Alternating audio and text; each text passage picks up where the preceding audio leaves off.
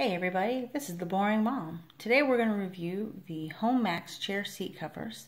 These are a generic plastic seat cover for dining room chairs. They obviously, as the package says, they fit chairs 16 to 18 inches in length.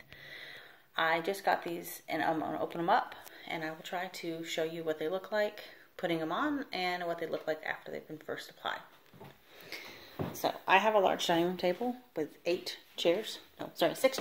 I can't count. 2 are with arms and 4 without.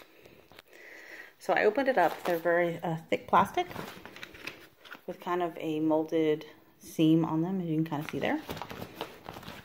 And they're very stuck when you first come out of the package, so they're kind of stiff, but I think that once they warm up to room temperature or even get a little bit of heat, then they will soften up.